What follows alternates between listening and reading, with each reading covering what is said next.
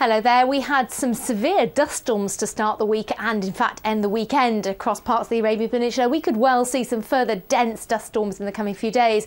Whilst across India we're having an early taste of summer with the temperatures here.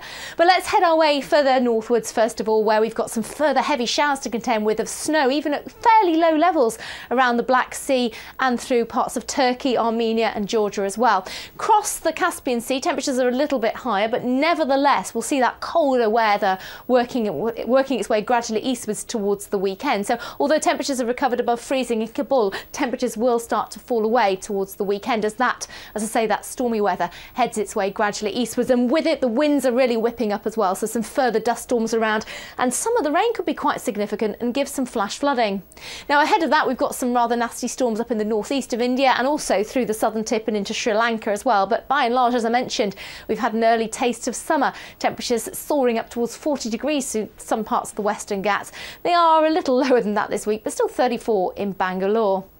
The forecast does see some cooler weather coming into Riyadh, as I mentioned, behind that weather system lifting the dust as well. So that's an indication of what's to happen. Even some rather cold conditions near freezing as we go through the night time. Delhi up to 30 though by Sunday.